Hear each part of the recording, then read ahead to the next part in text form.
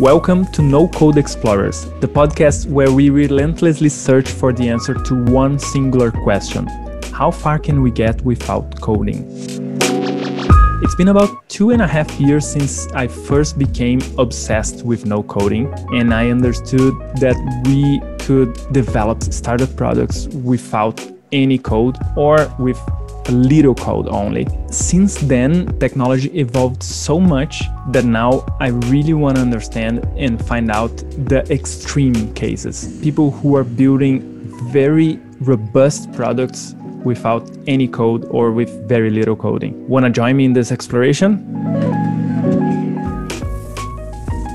And today we have Jonathan Timianko. Jonathan is the founder of PierShare, an app that allows boat owners to keep their boats outside of marinas and rent someone else's dock. In this great conversation, Jonathan tells us how he created PierShare only with Bubble, no code at all, and how he knocked on 3,000 doors to get his first users. I think you find this very inspiring. Let's check it out.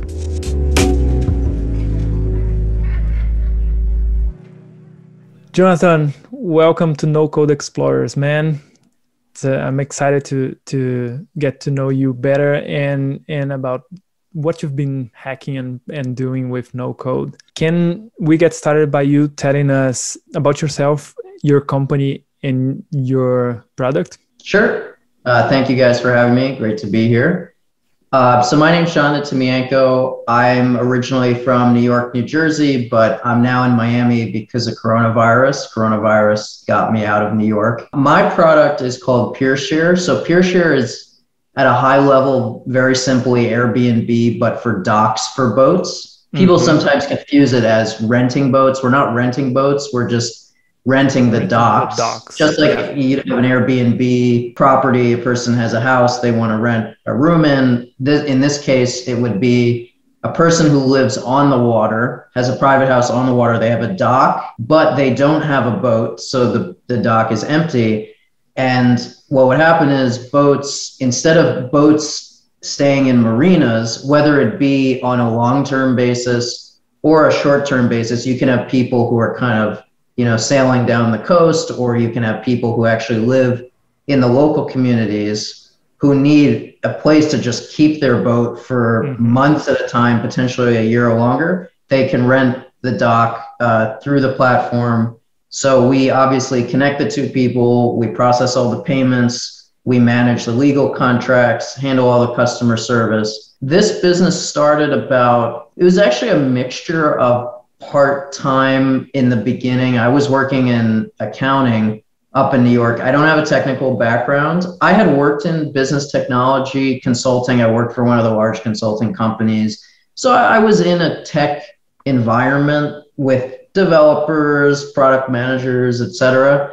But I didn't have any direct coding experience. So the way the company started was my family had actually moved down from New Jersey to Florida and actually bought a house on the water. And they actually rented their dock to our cousin's friend. And I saw it happen while I was working in an accounting job. So what happened was I knew I had this idea, but obviously I knew nothing about, I knew a little bit, but I didn't know anything about developing, starting a product. Obviously, this was actually back in 2016, 2017. So this was actually before the whole no code phrase came about. There was no no code. It was just, there's this platform called Bubble. You can do more on it than anything else out there. So, give it a shot. And I gave it a shot, and here I am. So walk us through the period between you seeing this first example of your family, renting the dock to your cousin, and the time you decided to make it a business. How long did it take? What were you considering? What was your doubts? What's the process there? So that process was basically a year and a half long. I will be honest. When you deal with no code, traditionally with startups, it's first month or two, we'll build a prototype, then we'll raise money, then 2 years later, it'll be tons of users. That wasn't my path. So what happened was the boat docked at my family's house. The guy who owned the boat gave my dad some money for the dock. And I just said to myself, okay, there is some market here. First off, actually, what I want to mention is the boat was very big. It wasn't like a small boat. It was quite a large boat. So the fact that it was a very large boat for a guy that necessarily, he could afford the marina, but he decided to come here to some guy's house. He just decided to do it, and he gave money for it. So I was like, okay, there's definitely some market here for people keeping boats behind people's houses. That market, I don't know how big it is, but it's something. So I saw, and it's not too dissimilar of a story from like the Airbnb guys. They like put a guy on a mattress in their house. Like, I'm not where those guys are now. I'm very far from it, but they put a guy on a mattress in their house. The guy paid for it, and they're like, oh, it turns out people will stay behind, in random people's rooms, and there may be a market, maybe not. Yeah, so it suddenly becomes possible, right? Someone paid for this. So, right. Yeah. So, I was still working full time in accounting. So really the next year and a half, it was really a combination of me learning how to build on Bubble. So I spent a couple months doing that. I know they don't want me to say it takes a couple months. They say it takes like 8 to 10 hours, but everyone's different. But, I think the next couple of months was, I just think the magic moment for me, like I had the idea, going from just the idea to like, okay, something launches, that is a very long and protracted journey. Yes. I think really like the magical moment for me where I realized like I could take this further was the idea that Bubble really gave me all the tools to actually build everything. I think when you don't come from a technical background, like the first thought I had in my mind was, okay, I'm going to have to raise money, or I'm going to need an engineer or something. So I actually was playing around with like WordPress first. I was like the first 3 or 4 months was literally just an exploration into the idea of whether can I actually build this on my own? Am I able to do that? Do I have the tools necessary to do that?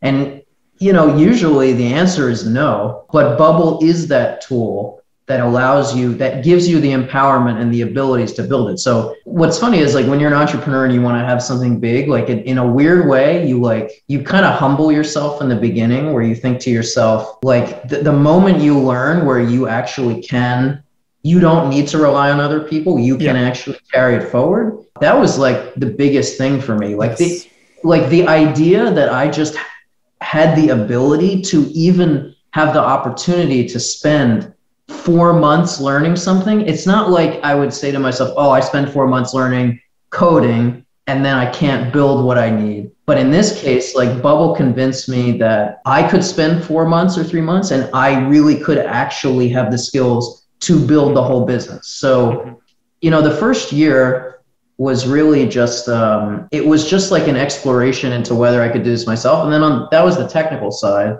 On the business side, I didn't see any other competitors for what we're doing, but more importantly, and this was kind of like the next stage in the business development, whether there's a market, I actually found a couple classified ad websites from like probably built in the 90s of people listing their docs on these random classified sites, giving up their addresses just like Craigslist, but like there were specialized websites for dock rentals. So I was like, oh, people are listing, dock owners were actually paying money to be listed on these specialized dock classified ads. They weren't actually even, some of them were doing Craigslist and some of them were doing these sites, but there were people who were like, I called 1,000 of these people off the internet. Like that was the next stage of like getting the customers, but there were people who would pay the listing fees for the dock classified ad websites. And I was like, okay, the boat came to my house. On the listing side, the dock owners are paying money to be listed. They're not paying money to be listed if nothing's happening. So there must be boats going to those docks that are being listed. Otherwise people wouldn't pay that money. So those 3 things coming together, like boat at house, listing, technical, those all came together in the first year to really get it on the path it needed to be. I want to comment on two things. Actually, it's one theme, but two examples. It looks like you had the expectation of bringing a startup to the world without the year and a half of figuring it out that led to execution later on.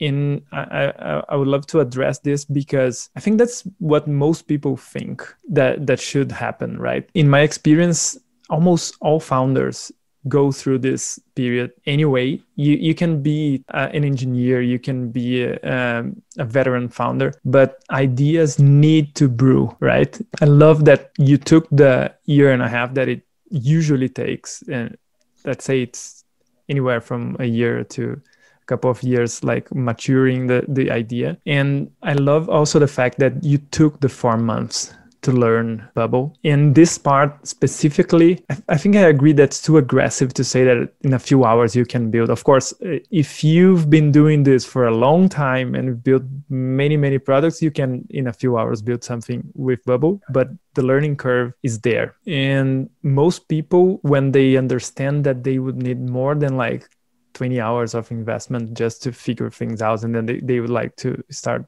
building, they give up. And you went through that period, of course, with resilience, persistence, and resourcefulness. I would love that people listening or watching this understand that, of course, if you're going to build a product, be it with code, with no code, whatever, there is skill involved. You need to understand how a product works. For example, in the case of Bubble, like how workflows work, what's the logic behind of this? And then you go through that. Even when you had experience with tech consulting before, you need to go through that. I had to go through it many times. So I love this as we start getting to know your story, that you went through the learning curve that's necessary, man. Well, I mean, just one thing I would say to summarize all that is, it's just, I think when you're starting a company as an entrepreneur, I think that there's a divide between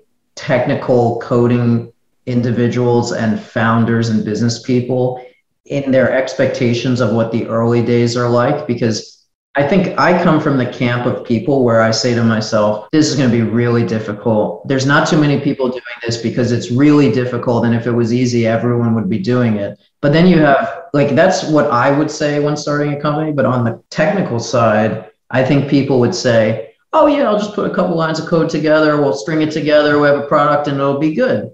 And that may be true for those technical people, but I think the magic of no code is that it's just this intermediary medium between those two mindsets, where it basically, a little hard to explain, but it grounds you in a way. Like the tool keeps you grounded by giving you the ability of what those technical people do easily, but you can have that mindset also that it's going to be really tough at the same time. You can have like that mindset and you can continue forward in a sustainable way where, because I was just telling a friend like the other day, like, you may have competitors that come up, things may happen, but there are like a million things that can go wrong in the startup journey. And that's why most companies don't make it. And I think that one of the things that really just kills startups, I mean, it's easy to say this now because I have Bubble, but I hope this will be what everyone's saying like 10 years from now. There's so many things that can go wrong. And I think that the main thing that goes wrong is you built the wrong thing. You spent money on building the wrong thing.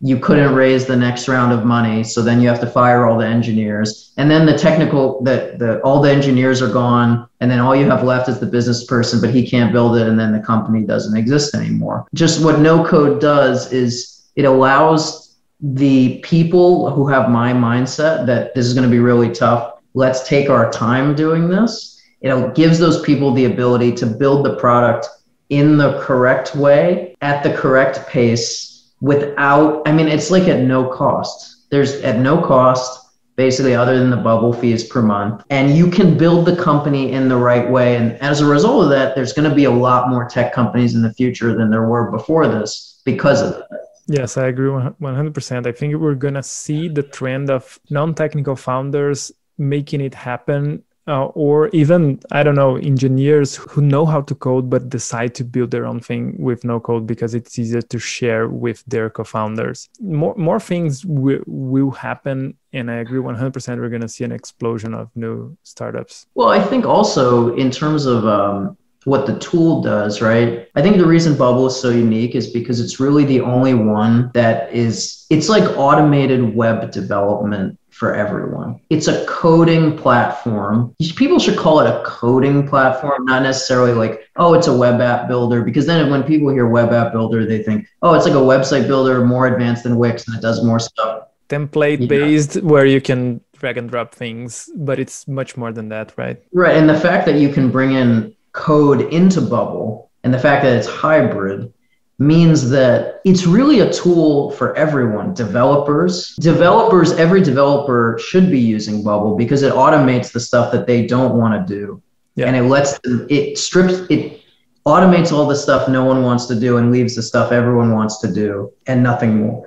And that's really what it's about. So tell me, after the year and a half, like putting things together and making and learning, etc., what happens when you launch your product? Well, nothing happens because no one cares when you launch. It's just no one goes viral overnight. I mean, there's some exceptions, but I never had the expectation that when I launched people were going to start listing, people were going to start doing this. I knew I would have to fight for it. So we launched, it was like a soft launch in 2017. I was still working. Really, the company started early 2018. So that's really when we started. That's when boats started coming. I'd say spring of 2018. That's when boats started coming. So when I launched, shortly after I launched, I mean, I did a little more than an MVP, but everyone's guilty of that. Yeah. Reddit hindsight's 2020 on that all the time. But after I launched, I knew that I would have to manually go and get the doc owners. I have to build up the supply side first. So it always has to come. So I called 1,000 people with docs off the classified sites, and I walked to over 2,000 houses and knocked on 2,000 doors. Amazing. And I just again, just as a business person who's not a coder, I don't want to disparage coders. Maybe they're not all like this, but coders don't do that. They don't go knock on those doors. I think, and I hope that, I mean, there's exceptions potentially, but it's two different mindsets. And my mindset was, okay, I got the MVP out. I built the initial. For me, what's funny is knocking on those doors as like a business person that I am and like a sales type guy, that was easy. That was the easy part. It was getting the actual product to a point where I would have the ability to knock on those doors. That was much more difficult. And I actually had a friend who knows me very well. He said to me, just handle the initial MVP. Once you get there, you'll be doing the stuff, all that stuff. And what's funny is I actually prefer the development more than dealing with the customers. That's amazing. So as of now, it goes in flux. But I can tell you in the first 3 years, the toughest thing. So we got the MVP out, but now I had boats actually coming to docks. So as you can imagine. How long between the MVP out and the first boat coming? It launched early 2018, but I did one boat at a dock in November 2017, just to get something, get someone to pay it. Perfect. We'll do that. I think we had another boat come in January, and then the first boats, I think between April and July is, believe it or not, some of those boats that came in April and July, they're still there today. So what's crazy is the boats came in when it was an MVP, but now there's a mobile app and there's a group of dockings where they're kind of just they're lost in the system. Set and forget. It's just the database was changed so many times. It's just on a manual Google Calendar type thing where I'm okay, I know the boat is there because no one told me it's left yet. It's on autopilot. The tech doesn't matter. It doesn't matter if those initial it doesn't matter if those initial people see like the old version of the app or the new person, the new people. All that matters is the boat is there and it's paying, and that's it. That's all that matters. One question around the business. So, for example, those boats are still generating revenue for you. That's right. Yeah. I think that was like 3 years ago. So most of the ones from 3 years ago left, but I think we still have like 3 or 4 that came in like 2018. They're still there. They could be there another 10 years. Like, I don't know. So I want to point this out because as a business person, you found out, I don't know how much of this was intentional, but you found out a higher lifetime value for your business than, for example, might be even the case of Airbnb.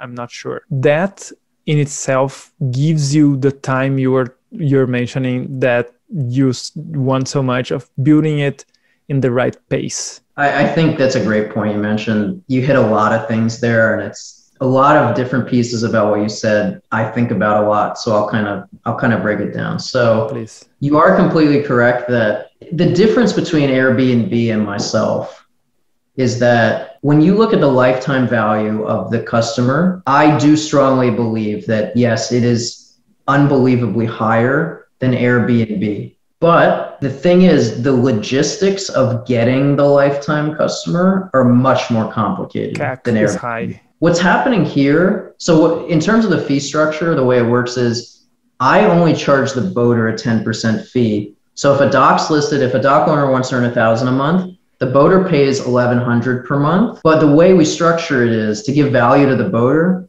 We make it completely flexible. So there's no like long-term lease. They can get preferred pricing based on how long they want to stay. The payments are processed securely. We don't charge the dock owner a fee. So we give it, it's a very delicate financial model. This is not a case where like a boat is coming, it's a one-time thing. You charge both sides, they leave and they don't come back again. These are people in the local community who are paying, it's like an apartment for their boat in a way.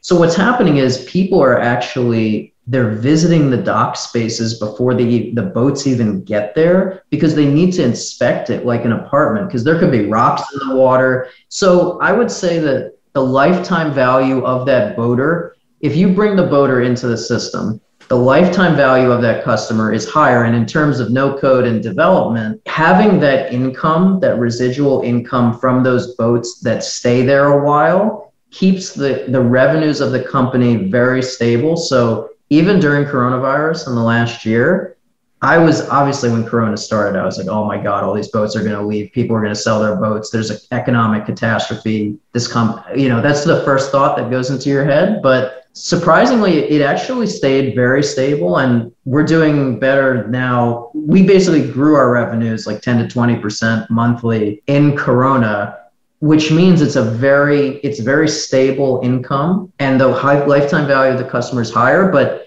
the logistics of those boats, the conversion rate of people who open a request and then actually bring their boats there, that is a tougher challenge. And obviously, if you have more docks and you have more choices and the marketplace grows, and then obviously the chances you're going to convert a customer go higher, but it's much more challenging. But it's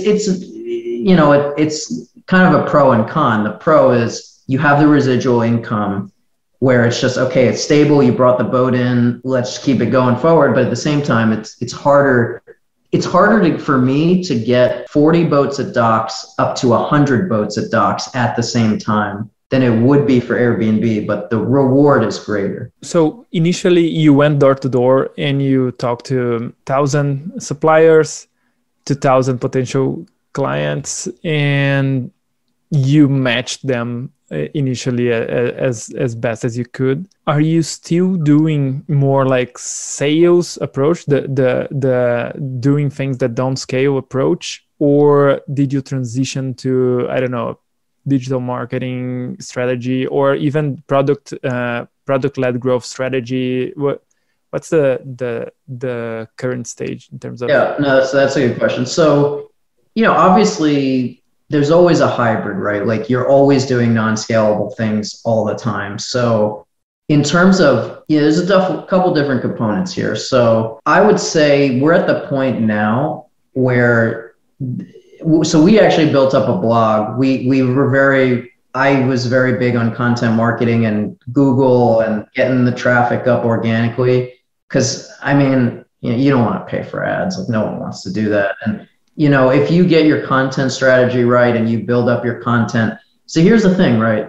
That takes time. It takes effort. It takes persistence. It takes all that stuff. It's never easy, but it's a long-term thing that pays off. So we started the blog like a year ago, year and a quarter, year and a half. So we basically have between 6,000 and 8,000 new people from Google finding out about our product, no marketing budget. We have the traffic coming in from Google. In the beginning, it was literally just, I was actually listing some docs on the classified sites and then bringing them over to me, just like Airbnb did. You're following that lead. Right. Not automated, just like, okay, just bring them to me. So that's how we got at the first few boats at docs. In terms of going forward, I would say in the last year, in the coronavirus year, before we got the app out, I was still doing a lot of very manual. What was happening was people were coming to the site. So we automated the process of people coming to the site, but the actual act of them getting to the dock and actually paying, I had to do on the phone manually because we just didn't have that part developed. So the way to think about it is you do the stuff manually you don't have developed, and you figure out what your challenges are, what your priorities are. And then you develop that, and then that piece becomes automated, and then you go on to the next thing. So where we're at right now is I'm decently very happy with the amount of people coming in from Google. The thing that's tough now is really converting those people into customers. You don't know who's visiting your site. You have to build the user experience and the design of the website and everything in the right way so people convert. So we're trying to crack the whole conversion issue right now. They're submitting requests. I have people signing up, like it's happening, but it's like this. So we want to make it go like this. Really all my time, I have a part-time blogger. She does the content marketing. She's very good. And, she's been incredible the last year. What's being done now is really a combination. It's really mostly product. It's just in a weird way, like I was in the build phase in the first year. Then I went into, okay, let's get boats at docks. Let's get docks listed. Now, in that period, you obviously learn all of the terrible things that could happen.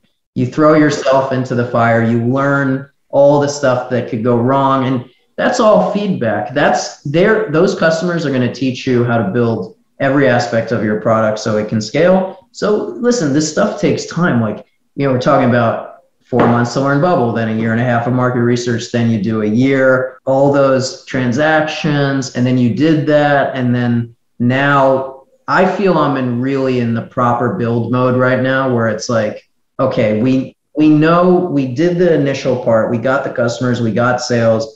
Now it's about really getting ready for going from 40 boats to 400 at a time. And all of that product development is all happening right now, all by me, because I have no code and it makes no sense to get anyone else. You're going to grow slower. It's going to be more difficult, but my gamble is that it would pay off better. Not just in terms, I'm not just looking out for myself, but I'm looking in terms of how can I take the company the furthest on the least possible amount of resources? Just how can I take it the furthest I can? So what's happening now is I'm redeveloping the entire user experience, making it easier, and we'll see what happens. It's an interesting time. I think I would say my style of entrepreneurship is similar to yours in the sense of wanting to do things one step at a time and learning between each step.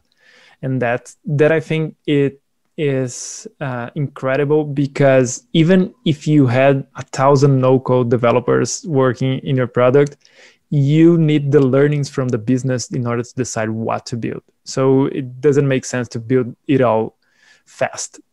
I mean, I can't say I'm going in a different direction. I'm still building the same company, but the mechanics and the logistics of this, it's at the end of the day, I'm building a unique scale, trying to build a unique scalable user experience around the idea of boats coming to docks. There's a lot of logistical complexities. I just think it's so dangerous when companies, they don't know what's happening and then they hire people to build something.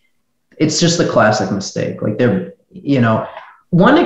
think just there's one point I want to make about like the big companies like Airbnb, Uber, etc. I think that it's much easier, relatively, it's much easier to hire, venture capital team developers when what you're doing is you have a transaction where it's like, okay, quick, easy, in and out, one and done, paid, gone, finished, that is Uber. Press button, car comes, person takes ride, person leaves. Obviously, they executed their development team. They executed their product with their development team in the best way, and that's why they are where they are. But I think people, what they do is they take the mindset that like you can do that for every product.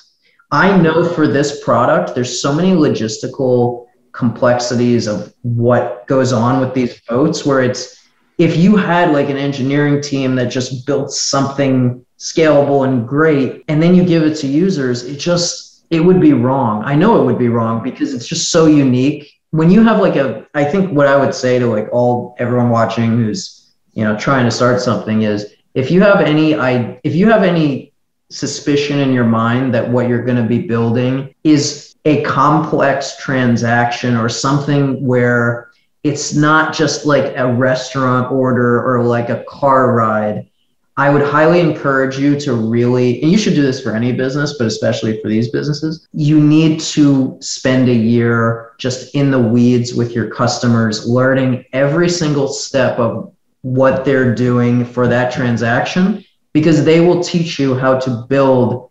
It can be built with the technology you have. Anything can be built, but it has to be built the right way. You're going to build it wrong if they don't teach you how to do it.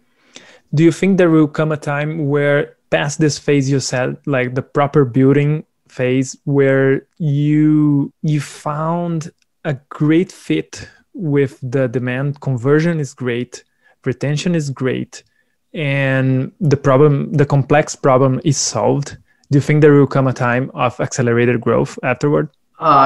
Yes, that I do want to do that. I want to do it at the right time. In a weird way, like if you do a no-code startup and you get it to that point where there's like 400 boats at a time, you can very easily fall into the trap of it being quote unquote a lifestyle business. People use that term. I don't like, honestly, that term it's very pejorative in a lot of circles and people use it the wrong way. In my definition, like if you have a business where you love what you're doing and it gives you the lifestyle that you want and you don't have to report to anyone and you're happy, to me, that's the American dream. To some people, Silicon Valley may call that a failure. I don't know. Maybe some people would, some people wouldn't. But I would say, I mean, obviously, I think when you get to that point, you're always going to want, if you're hungry as an entrepreneur, you're always going to want to get to that next level. So eventually, when you reach that level, the goal is to get to that next level. Now, the question is, should we hire? I think the goal is the same. The goal is to get big. The goal is to have this be everywhere. Of course, I want this everywhere in the world. I can't say that I don't want that. But I think that when we reach that point, hopefully when we reach that point, I don't think the question is going to be, oh, should we go global or should we go this? I think the question is really going to be, should we use the company funds to hire someone and keep the equity in the company and avoid outside investors until later, or should we do it at that point in time? There's a lot of complex issues there, but I would say that the goal is there's no question the goal, if we can get to that point right now, revenues like this, if I can get it to this point where it's looking like that, then, absolutely we'll start to have those conversations. In a weird way, I may be looking back at this like 3 years from now and realizing, oh, maybe I didn't need to raise money. Maybe we have to just see what happens. There's a lot, but the goal is to get big. Yeah, and of course, what I think there is all those decisions to make, and once the time comes, you're gonna know what you need. Do you need capital to grow, or do you need do you have a cash cow that's generating revenue? You can continue bootstrapping, etc. But the biggest question, and I'm asking you based on my experience with, let's call it less immediately scalable businesses, there's always the question mark: will this actually be scalable eventually, or will this always continue to be like a more complex operation that needs to scale less? But I got your point. If you get there, you're gonna grow with what presents itself, the need that presents itself, right? Well, one thing I want to say off of that is the term scalability is tossed around a lot. Everyone has different definitions of that. I would say, this is something I really think about a lot. It's right now, I think we have like 45 dock spaces that have boats. If you go to the website, there's like a section where it shows all the places so when you talk about scalable, I think it's good to keep this into perspective, right? Right now, I and a part-time person have about 45 dock spaces that are rented out. And we're doing that in a home office with one computer and nothing else. That is scale. The only people in the world that manage 45 dockings at a time are entire marina offices on site in person. So just on this basis, just on the basis of 45 from a home office, the fact that we're doing that now and collecting those revenues off of one person in a home office makes me believe that a team of 20 to 30 can handle thousands upon thousands.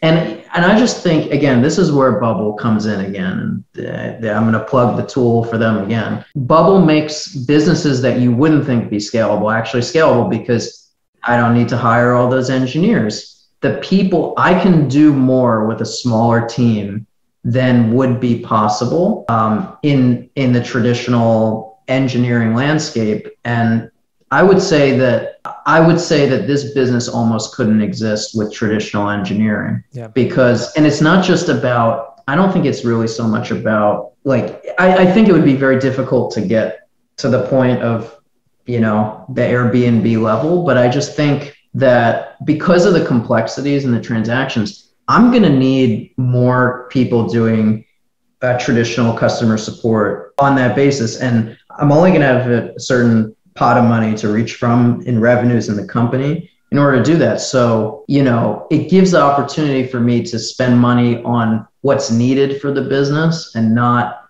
just all these engineering resources. That's a huge overhead. It gives you more room, Definitely. And especially if you, and I think for marketplaces and products like yours, I think that the answer is yes. But if you think you can build your product in the long term with Bubble, that's the best. There's a lot of people. I was just at dinner last night. Across the table from me was a mobile engineer, very nice guy, friend of a friend. He told me you won't be on Bubble 3 or 4 years from now. I told him, maybe, but I think let me tell you, I don't think that's true, because, if we have 400 boats at docks 3 or 4 years from now, guess what? Those 400 people, there are hundreds of people using the app now as it is, the way we have it. They're fine. They're doing fine. It's working. It's doing what they need to do. They're paying for stuff through the app.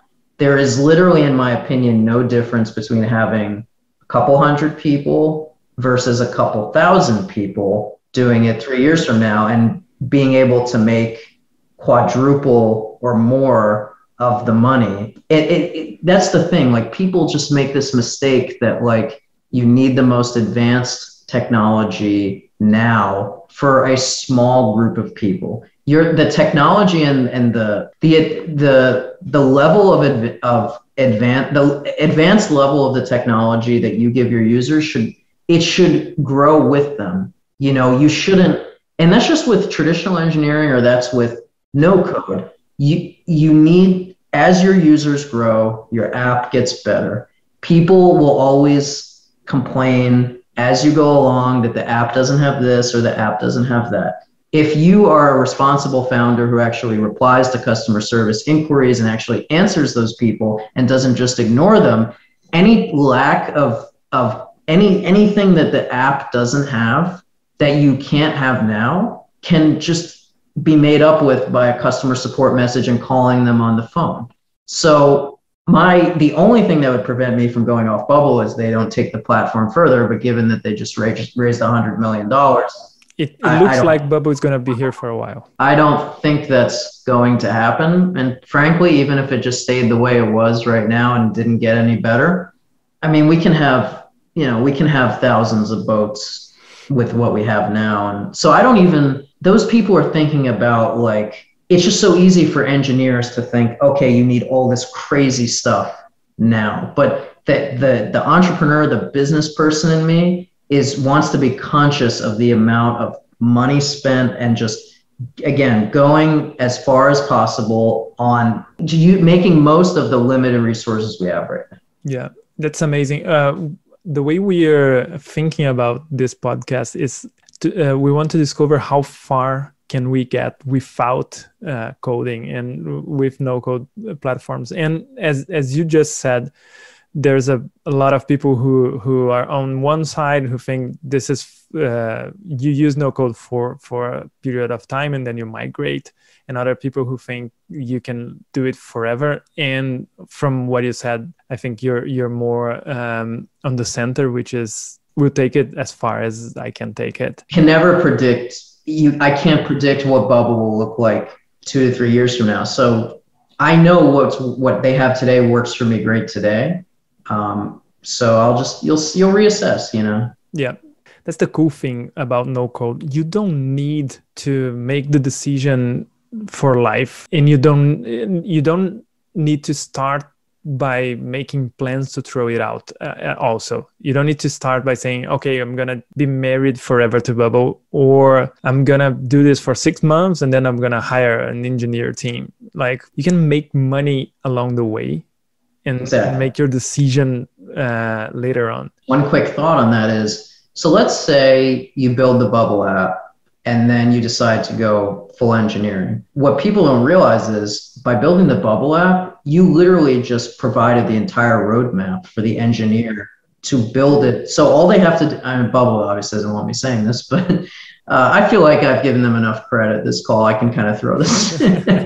All an engineer would have to do is say, okay, show me the database, show me what this does. They'd literally just go through the application and they'd replicate it on code, and it's all there. It's like the roadmap is there. They just have to convert it. So there's literally no time wasted on no code. And even if you didn't have that, the value we've gotten from the validation and the business you created with it would justify throwing it out and building it over again. So 100%. But you don't need to. I have one extra idea to throw around here, which is something I'm experimenting with, which is you can phase out from no code if the situation arises where you need custom code. For example, you can have the full app there and integrate with a custom API you create for artificial intelligence, blockchain, whatever you want to do, the fancy thing with tech. And you can make Bubble use this. You can integrate the two and slowly build your custom tech and slowly remove things from Bubble Webflow. Of course, any no code tool. Today there are many who do the trick. In contrast to when you started, right now you have a menu of possibilities on how to start a business like yours. The hybrid nature of Bubble, what it does is, one thought in terms of going off. The one thought the thing that makes me most want to go off bubble nut, they're going to fix it next year or the year after, but obviously having a very slick, fast performing mobile user interface on the front end is they're really drastically, they don't have right now. Yep. So like you said, you know, just like I mentioned, traditional developers can mix code into Bubble. You know, in terms of the entire product, what you can do is you can have a developer do the custom front end and then use the Bubble database in their back end. That's the beauty of it. It's not like, okay, you build this in Wix, and if it's not in Wix, it's over. It's the hybrid approach. The modular and hybrid open approach is what is so unique about them particularly. And no, I agree. Like the option's always there. The option's always there. The question is, do you ever want to exercise it? But I think you bring up a great point in saying, like, you know, it shouldn't just be like an all or nothing thing where it's like, okay, you either have it or you throw it out. It's do it in phases and if you have to. If you have to. And of course, Bubble's strength, actually Bubble weakness in terms of the mobile friendly UI, et cetera, is Webflow's strength, for example, in building very, very good design and UI thing. And they're complementary in terms of Webflow is very good at this, Bubble is very good at that. And you could have what you said, like doing the front end somewhere else and integrating with the backend in Bubble, the logic, the flows, etc.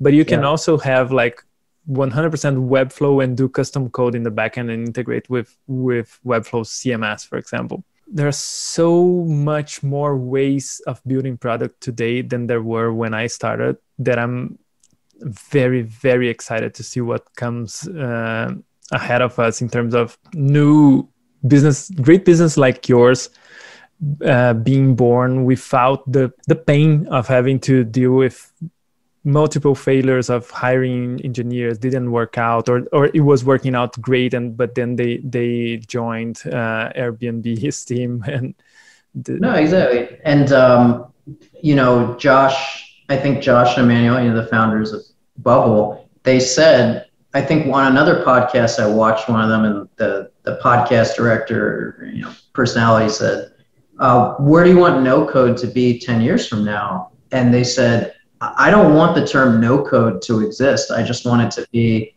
okay, like this is the way software is built in 99% of cases, and that's the end of the story.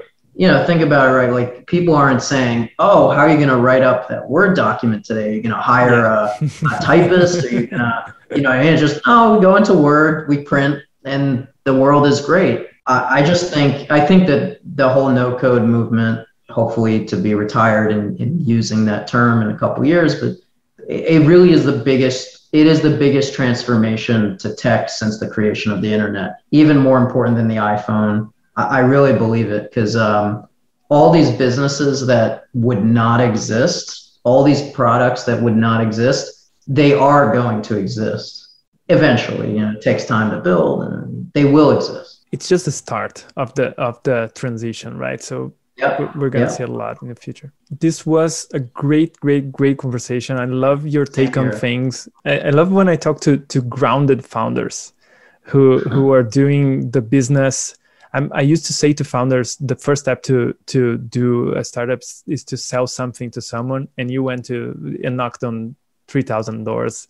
So it's amazing what you're doing, man. Thank you so much. I appreciate the time. It was great talking with you. Thanks so much. I hope you got excited to build your own thing with no code after this conversation. And if you want more, please follow me on LinkedIn and subscribe to the podcast on your favorite streaming service. I'm Daniel Weinmann, and this was No Code Explorers.